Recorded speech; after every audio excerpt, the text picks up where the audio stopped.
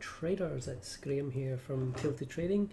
Busy week trading this week, a few ups and a few downs, so we'll revise some of our trades, have a review rather than a revision as such on our trade that's still open. That's the Euro JPY, and address some of the comments and that have appeared in our YouTube channel, which is good. Always keen to read the view of those folks looking at the video. So first thing was there was a comment from Shane in terms of use of the TradingView platform. Yes, it's not cheap. MT4 platform that currency traders use is also very good. I use it myself to place trades. And more interestingly, there are CFDs now available on the MT4, MT5 platform where you can trade stocks. So yes, you do have wrinkle charts there. To be honest, Shane, I haven't found them all that useful. I know there's a whole variety of scripts there that you can get, but I found the one in TradingView is exceptionally good. It keeps it clean, simple. You have it across the different ranges, as you say, the daily, the intraday charts, which is fantastic. I just find the platform really good, especially if you're trading stocks. I traditionally use Renko on stocks. So if you're going to be in stocks, then you've got to, I guess, have a fairly large sum of money to invest in the market, unless you're trading CFDs, which I have done previously. I probably need to do a bit more of, but certainly when it's stocks, then it's actually tax deductible, so that's a little a good one thing to note there against forex trading, which isn't tax deductible within your training courses, but stocks are. So if you're trading stocks, or you're predominantly a currency trader, but you trade the odd stock, then it's a good thing to actually buy the access to the platform on TradingView. I have no affiliation with TradingView. I just think it's a fantastic platform, but it all comes back to the three things that the three ingredients that I hold to in terms of successful trading, which I'm a firm believer in, which is number one, belief. You need to trust your system and have belief in yourself that you can do it, and you're following the correct methodology in terms of sticking to your plan. The second thing I believe in, I've always been a firm believer in terms of tools. I tend to not save money on tools if I'm doing stuff around the house. I do a lot of stuff around the house, so I'll buy the best tools. So I'll buy Bosch, I'll buy Makita, I'll buy really good quality tools because I know I'm going to be using them again, and it just makes everything a lot simpler. The same applies in trading. And thirdly, discipline. So you might have belief, you might have the tools, you might have a good trading system, but if you don't have the discipline to follow the rules in that system, then it all falls apart. So that addresses those comments, but that was all good comments from Shane. And the other comment was I think from Eslin, who would like to give that a go. My thoughts on that is, yeah, by all means give it a go. My advice would be, though, to start on, if you're new to trading, certainly, or even if you're experienced, always when you're trading a new strategy, never trust the person who's selling you the strategy. Do some testing, back testing yourself with the strategy. I've tried to pick out some random trades for you guys in some of the examples. You'll see that there's some losers in there as well. That's just part of trading. But my advice would be, do yourself a favor, get a demo account, follow some trades that we're doing that I'm announcing on the YouTube channel. Follow along, see how you go, see if you can stick to the rules. I would give yourself 20 trades. I think that's a nice number. I've sort of mentioned that number before in terms of your success rate. Manage the risk, have a the same discipline as you would with your own money. and then then make the move to a live account, and only then, especially if you're new to trading. I certainly did that for a while, but I guess my thinking was a little bit different from your average trader. But certainly if you've never traded before, get a demo account. Do yourself a favor, get a demo account, do at least 20 trades, and then put in some money. Now, with that, I sort of, I guess my journey, I did open a demo account, did some trades, and then jumped in. What I will say is the psychology is very, very different when you're trading a demo account to your own money. So in my case, what I did was I kept the amount small, and I kept the amount small until I was confident enough to increase my, I guess my budget, if you like. Everything was the same though. Your lot sizes increase, your risk stays the same, but you're putting at risk obviously some more money. So unless you can get successful, guys, and this is a key message I need to get across, if you guys cannot be successful on a small account, because remember it's all about percentages, do not put more money into the market. If you cannot trade a small account, you will not be able to certainly trade a large account, especially with the psychology involved. You're trading larger amounts of money, and you're putting more risk in the table. All the parameters stay the same, it's no different. But if you cannot trade successfully and get the percentages, get the wins on the board in terms of being consistent, you need to stay on that smaller account until you see a consistent pattern appearing in your trading. Okay, so probably enough said there, enough of the lecture. What we'll do is we'll move on to some trades. I got a message from Hamish in Norwich, who trades predominantly stocks. I don't think he's short stocks, I think he's more an investor. And look, with stocks it's a little bit different. Everyone's got their different game plan there. You're either in for capital appreciation in terms of stocks going up, or you might be playing the dividend game, so you're looking for a steady income, not really necessarily too concerned about the ups and downs as long as you're getting your dividend return, because you're more an investor looking at the long term, which is fine. So I have committed to have a look at the stocks submitted by Hamish that he wanted me to review, because my indicators do work on stocks, predominantly formulated for the forex market, but I do use my indicators on stocks as well. I do trade stocks. I have one go-to indicator on stocks, which I guess is a myth as well, guys. Like, I know everyone is searching for that holy grail. It doesn't really exist. You have to find a strategy that suits your style of trading. And for me, I only use one strategy in stocks. That is it. I don't mess about with a number of strategies there. I have one strategy in stocks. The same can be said in forex. A lot of very successful traders will trade one system and one trade system only.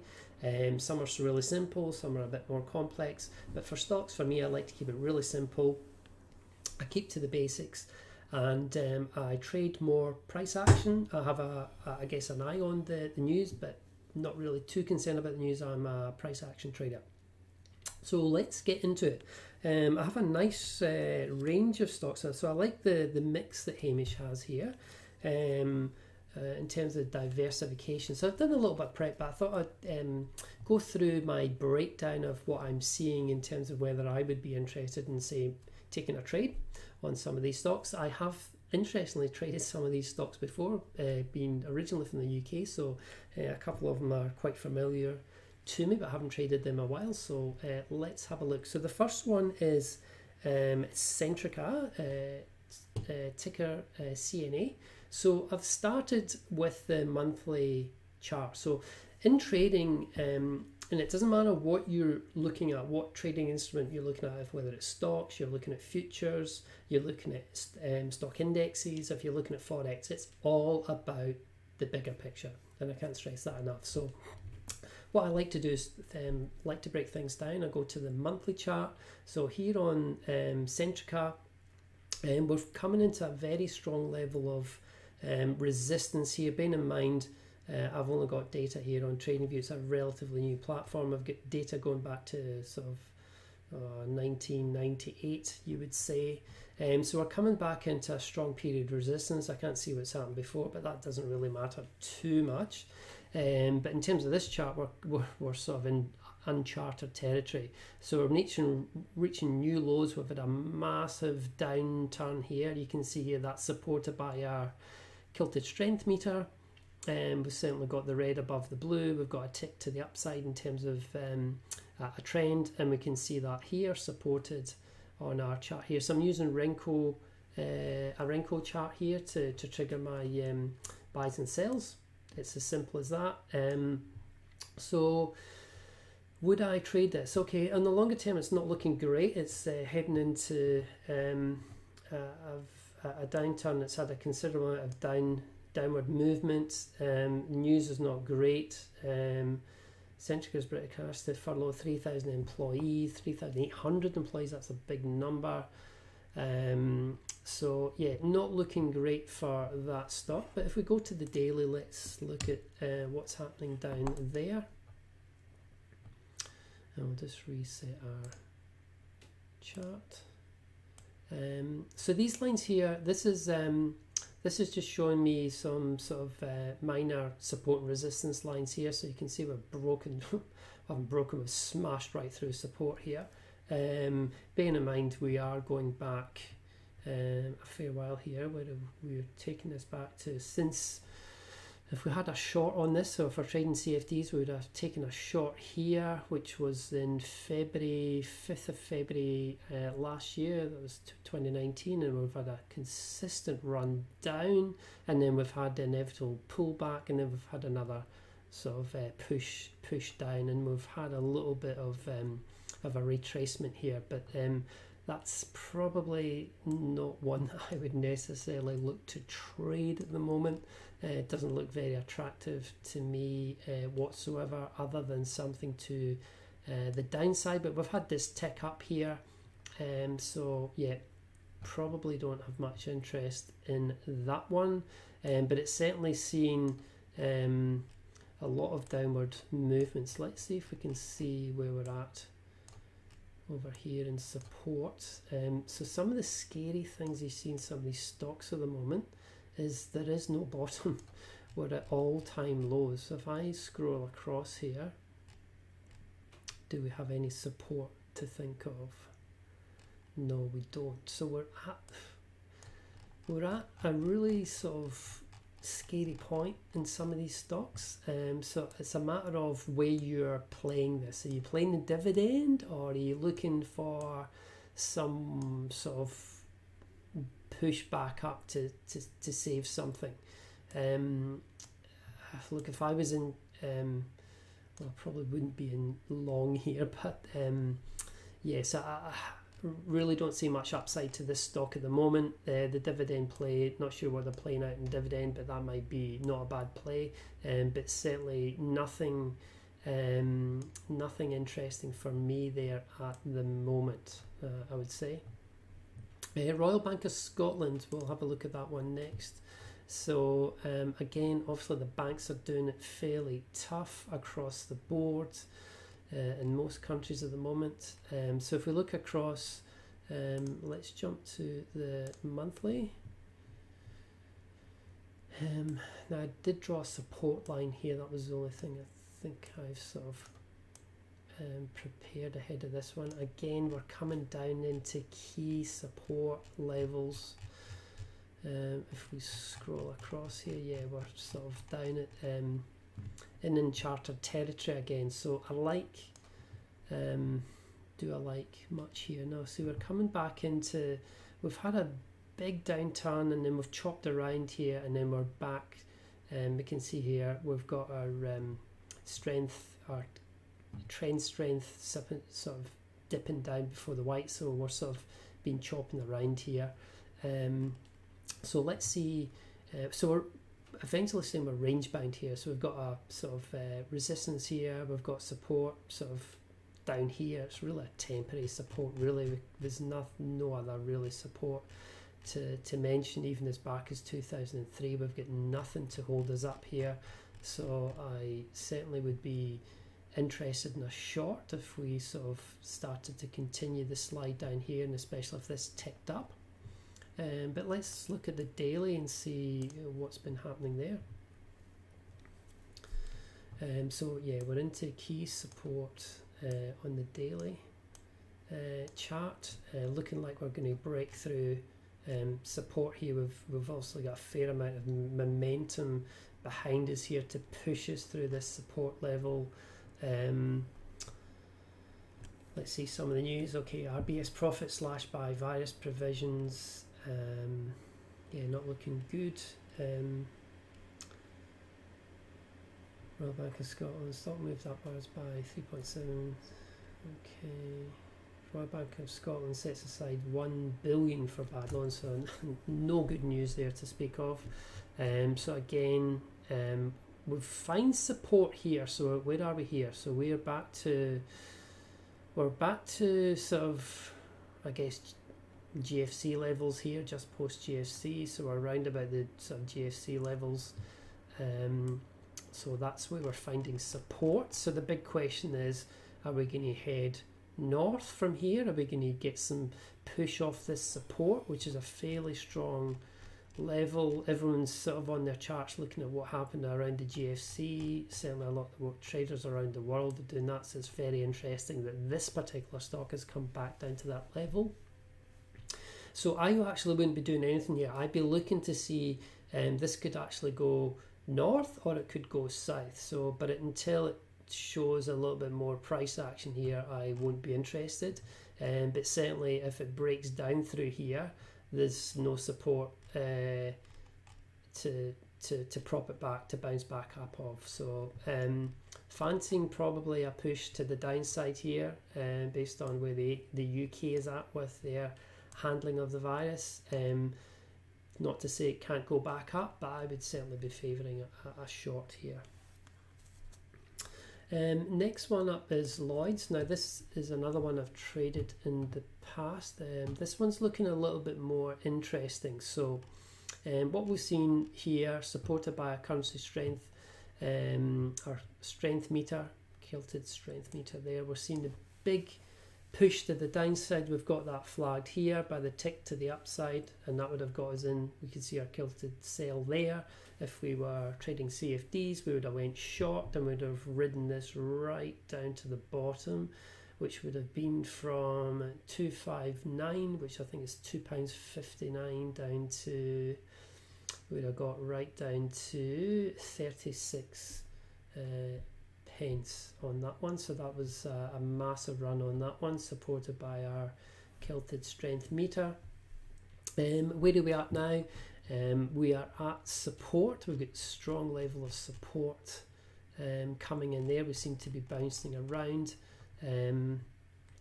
We've still got an uptick of trend to the downside though, so it would appear to me that we're heading back down to test this level of support down here. Who knows where it goes from there, but we're certainly looking to come back down there. If we look at the daily, let's look at where we are there. I'll just reset the chart.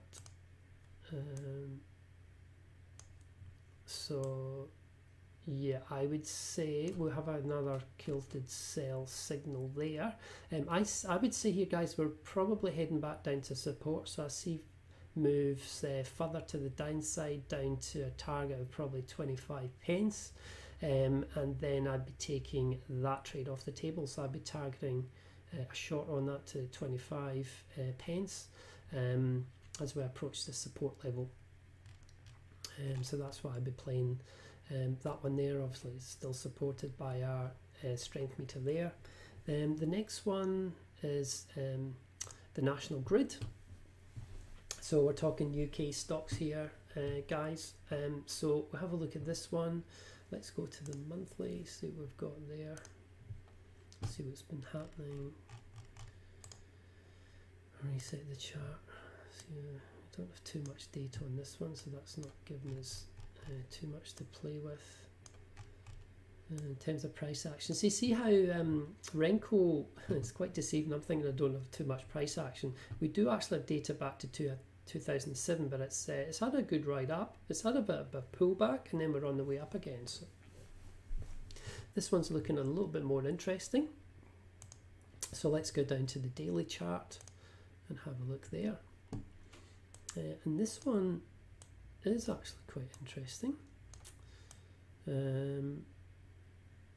So this one is looking pretty much range bound. So for this one, you would say the support is probably here as a target, and we'd have support. Well, we've got strong support there, which is backed up by this. And if we go to our next support level, we're saying we've got here. Where else would we have? We'd have one here. So really what we're saying, guys, we've come off support here, and we're pushing up again. We can see we're chopping around a bit down here, and that indicates a sideways market.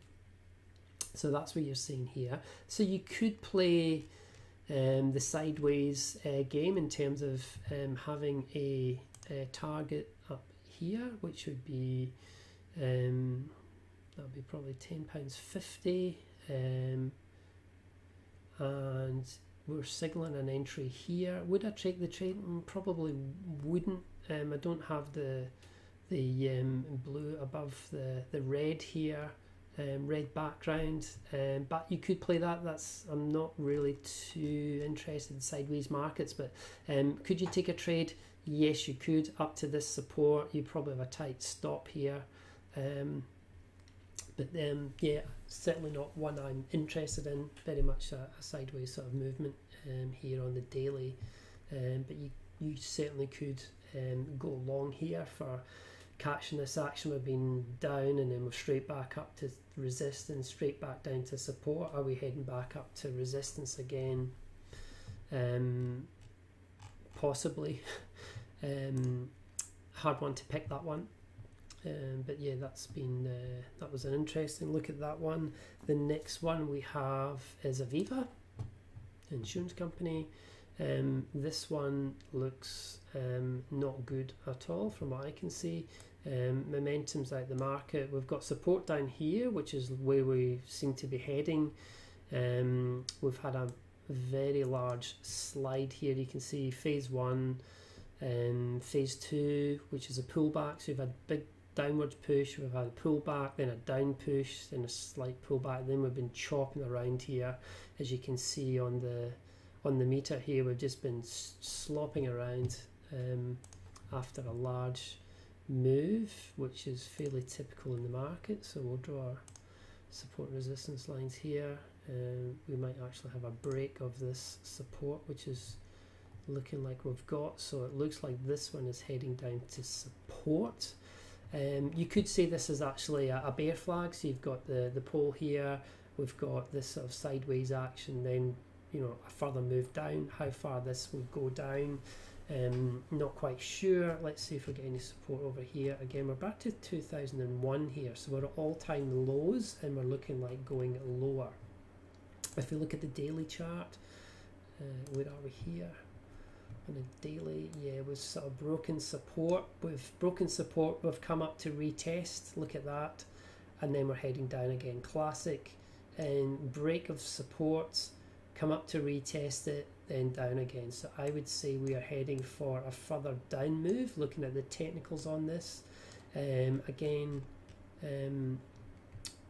first level of support we would say would be here, which is, we're going far back as, guess what, GFC time.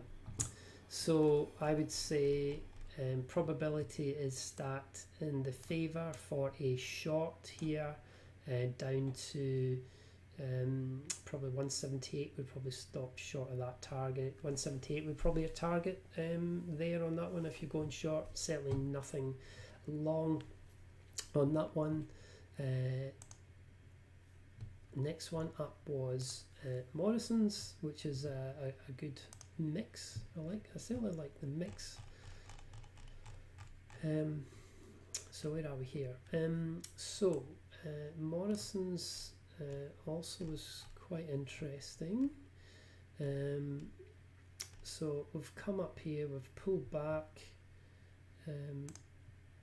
Let's just draw some lines here. You could say that is a level of support that we're coming back into, and we'll come to this in a second. Let's see if we got that on the daily. There's probably some support here. Now again, we're chopping around a little bit on this one. As you can see, we're up, you know, we've false break, back down straight to support. We've come up, retraced and straight back down to support. Are we heading up? Are we going down? Okay, certainly here we're sort of pointing down, albeit with some choppy price action. We can probably draw something in around about there as well, because we've had a retracement come back down, then up to that level of resistance. So we've certainly been chopping around a little bit. But let's see what we've got in the daily chart, see if there's anything of interest. Okay.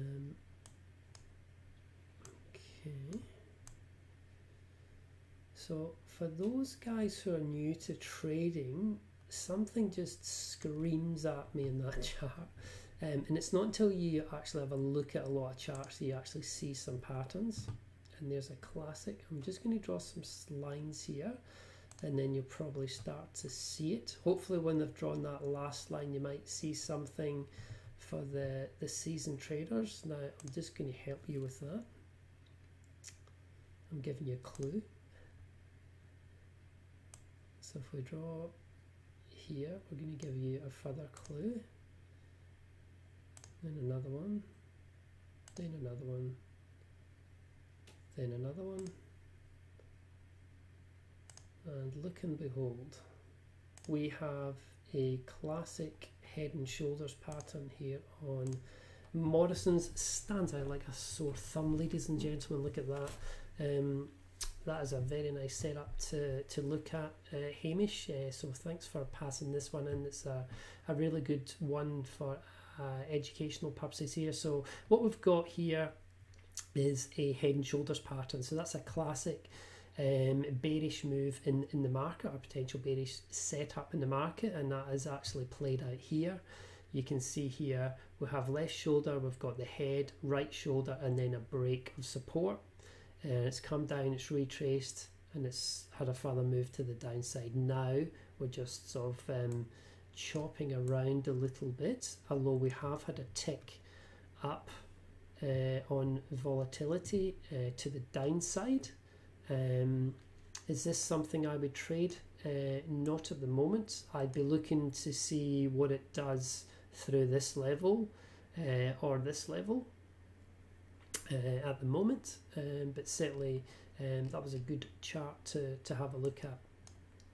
So I thought so thanks Hamish for sending in those stock symbols. We will apply this. It'll be very interesting to apply some of this these stocks to my latest indicator that I'm about to send out over the weekend. I'm really excited about that. I won't give too much away, but it's been something I've been trading with fairly successfully over probably the last 2 years, both on stocks and currency, mainly on currency, but I have sort of back tested it in stocks, and I have taken a few trades, I guess more for confirmation that when I have a look at what I've got set up here, I sort of back test the setup on the other indicator for stocks, and it holds up particularly well, which is good if you're trading stocks as a day trader.